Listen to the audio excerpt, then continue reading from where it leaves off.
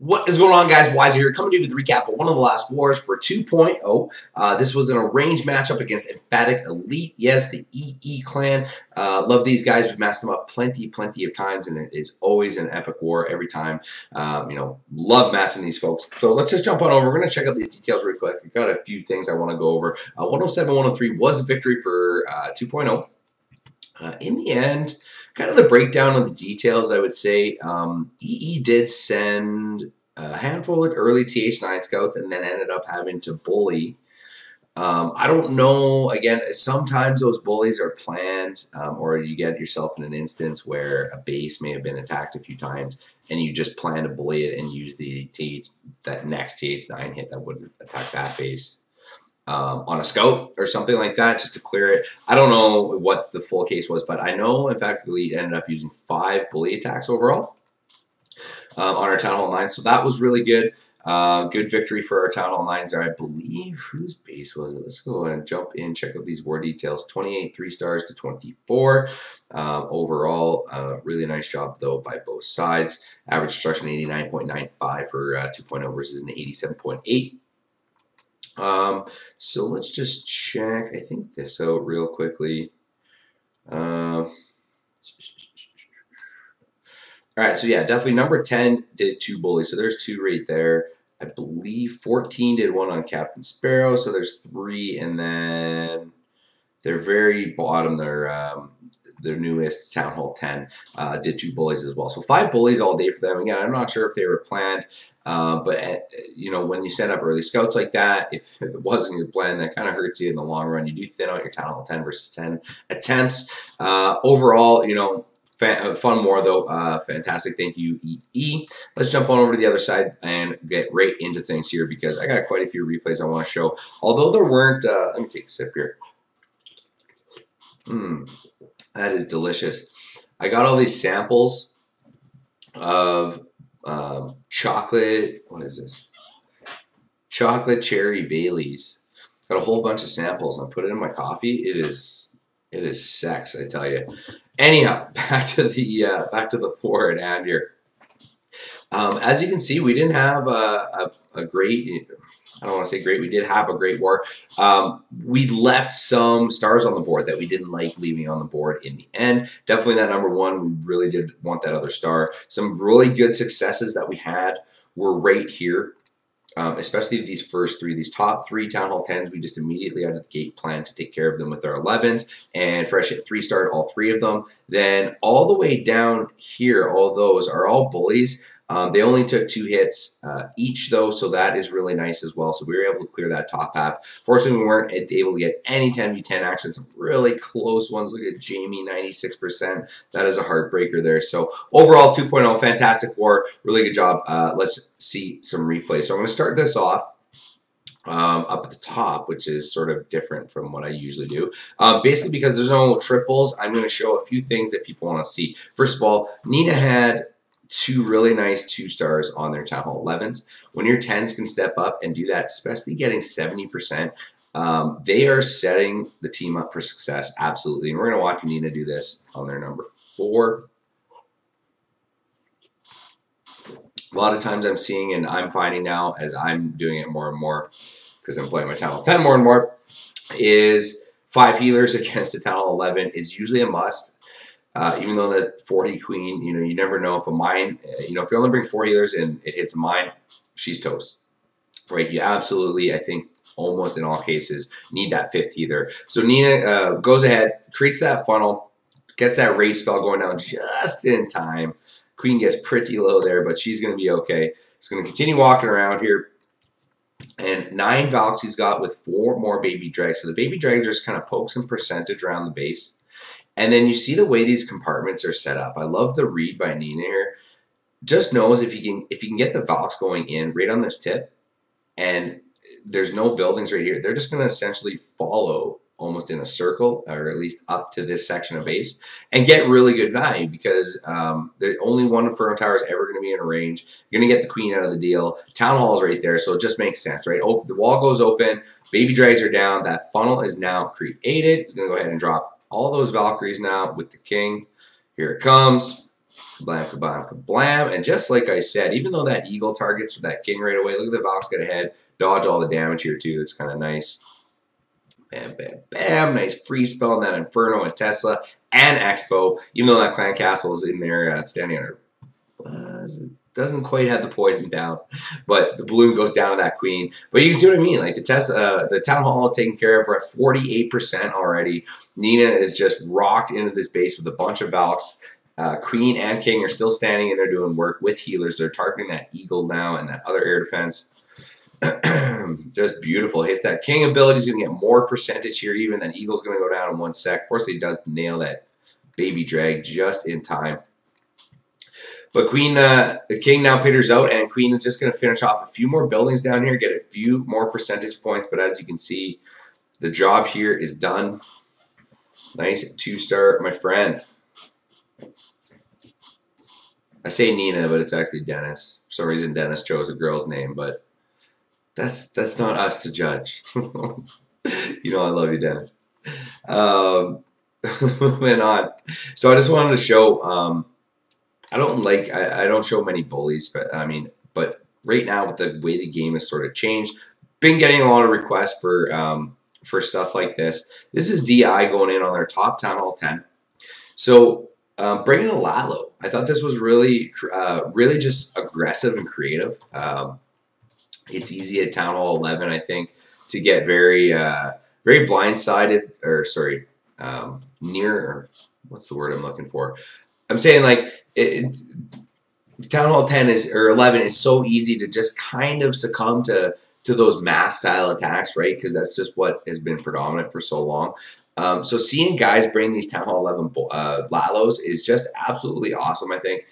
Diego goes ahead, gets that first air defense down. Going to go ahead, poison that CC, get that heal spell down. King's going to work through all that stuff. The bowler's in there helping out. Nice little Grand Warden ability to keep everything alive while they work through those Clan Castle troops. Now, both heroes are dead. Clan Castle is dead. 2 air defense now are down. So DI goes ahead and commences the air portion. Couple hounds are now in on this first air defense. Nice little spread on the balloons. Few on every single defense on the outside. Couple haste spells going down, just going to toss everything right on top of the air defense and the Inferno Tower. And look at that freeze. 2 Teslas, the Wiz Tower, and Inferno Tower all go down while the balloons are right on top of them. I guess, sorry, it doesn't quite get the Wizard Tower and stuff right away, but down it goes. Going to take care of that Tesla. A couple more defenses remain. He's got the Queen hanging on by a thread over there. And 1 Inferno Tower to go. These balloons do die right here. But look at all these pups. These pups sort of collect over on this side of the map. Well, the Queen steps up there, hits that ability, finishes off the Inferno Tower. Down goes the storages, and then down goes this cannon. Nothing left of this base. DI smashes it with his Lalo. I loved it. That is chocolate cherry goodness.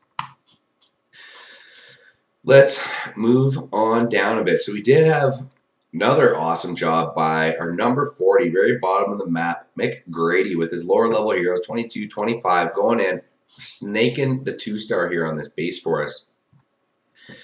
Just sort of securing that 2 while our 10s can kind of get some triple attempts in, and it's really nice, especially when a Town Hall 9, our very bottom Town Hall 9 nonetheless, comes in and does something like this. So just going to give this a ×2. Well, his Queen almost dies. Down she goes, almost. But down goes the Rage and keeps her going. So she's done her job. She's created that whole side of the funnel. Wall is now open. Valks are now in, and the bowlers come in from behind. Doesn't get that army camp down. I think he really would have liked to get that because then all the bowlers would have went in there. But no big deal. His Queen finally goes down up top there. Sorry, I'm still in ×4. But it just uses the same idea. The baby drags around the base, getting that percentage. Already at 53%, 2-star. Just absolutely just walked into this base and secured that for us, Grady. Nice job, buddy.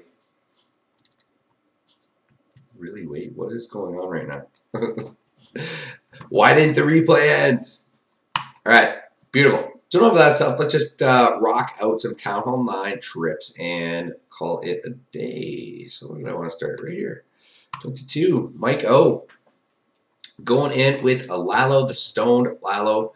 I like this one because he recognizes this sort of boxy core that is very symmetrical in the core. So he's just sort of going to abuse that, get a little percentage around the base, starts his funnel over here, a few golems go in, immediately gets the wizards down, another golem in, a few more wizards are going to back that up, get that funnel all created on this whole 12 to 3 section of base. So jump spell is about to go down. And the sad part about this base is that's no good. Like, this is almost like fundamental rule number 1 here. Queen's right here, right? She's obviously going to jump into all these compartments, which will be fine if you plan for it, but I don't, this one jump allowing you just right in here, I think was absolutely fatal for this base build. But as you can see, Mike O absolutely recognizes that. Rate spell goes down. Bowlers are smashing through everything there.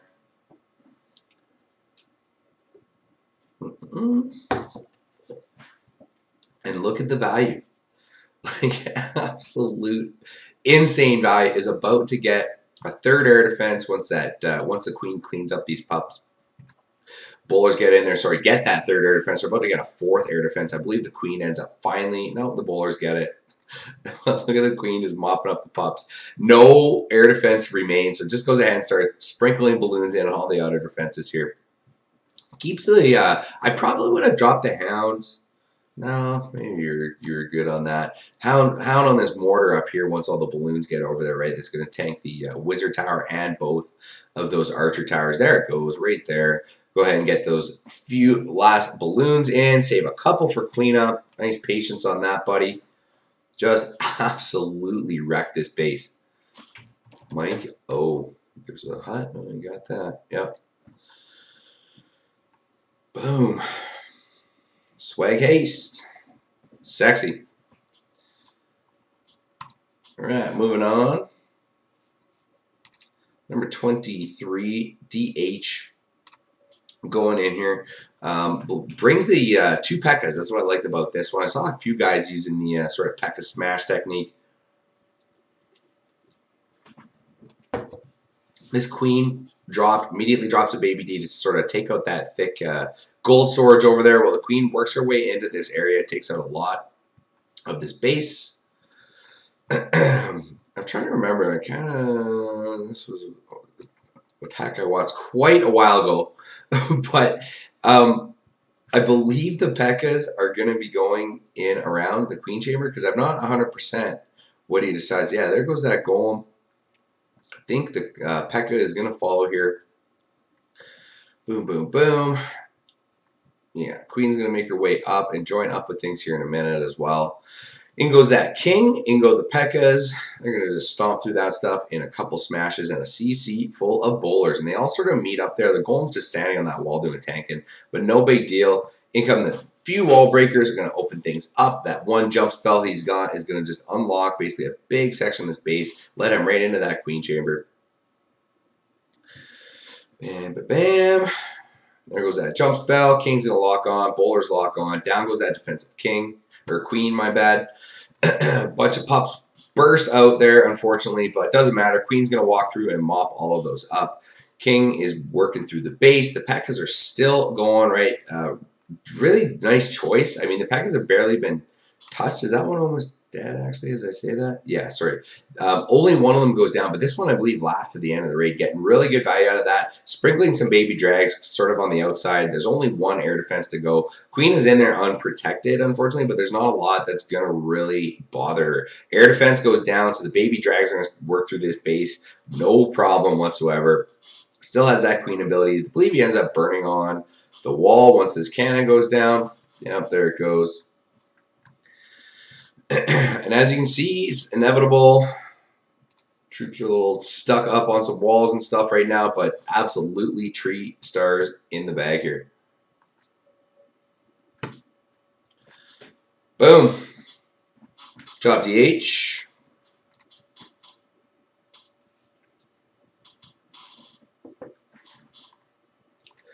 Uh, 25. Limey. Bringing up Bull Lalo. Just very standard here. It's going to go ahead and get those golems down right away. Start trying to create that nice wide funnel while the golems are pathing on over to the one golem actually doesn't go to the mortar, stands on the wall here, but just gets that nice funnel going. Unfortunately, that Tesla pops gives them a little bit of hell there, but no big deal.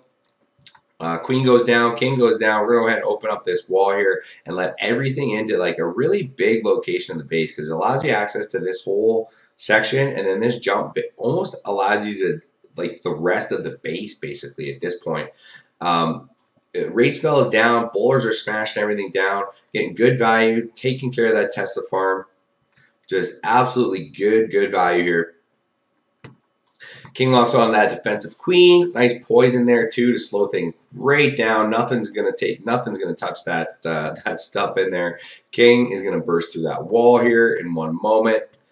Bowlers move up and he goes ahead and commences with the air portion of his attack. Immediately takes 2 marks to the face for that live hound, but that's perfect, right? Because there's not much left of this base. He does really need these hounds to burst. Needs those pups to help with cleanup because his both his heroes are now dead. So there goes that first hound. There goes that second hound. Fortunately, does not have any spells, but there's just buys just enough time for all this huge clump of balloons to pull on over. Sorry, his queen is not dead. My bad. I meant his king ended up dying in the core. His queen's sort of walking around the outside doing cleanup, but absolutely just crushed this base. Look at all these, all the balloons that are remaining here. Down goes the sweeper, and we're heading on over to the archer tower and that Tesla. I think this one. Love how the queen walked right by that Tesla as well. But as you can see, absolutely here going to be tree in the bag. Limey crushing it with the bowl aloes. Lime's my friendly challenge arch nemesis. I'm pretty sure I've mentioned this before, but we go at it all day long. These loons. Smash it! Tree in the bag. Beautiful. Job, Lime. Alright, I got a few more here I want to rock out, and then I'm going to call it a night. Derp-a-doo. Bringing just a stone go hobo.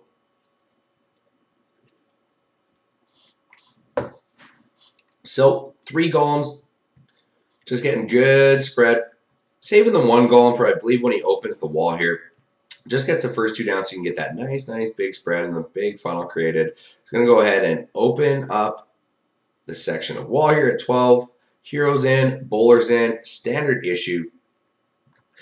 A couple poisons are about to go down. I'll take care of this clan castle. There it goes. Believe is going to drop a rage, and down it goes. And then follow it up. Oh no, I think he's actually saving the heal for the Hawks. Very smart. Smashes through the wall there though, very quickly, and then he has the jump now to get to the queen. Oh no, he double jumped. Jesus Christ, I gotta pay attention. Oh my god. I just watched like 15 attacks in a row. You know what? I do want to make a mention. Having to rush these recaps because of the fact that they're friendly clan challenges and the replays only last for 24 hours.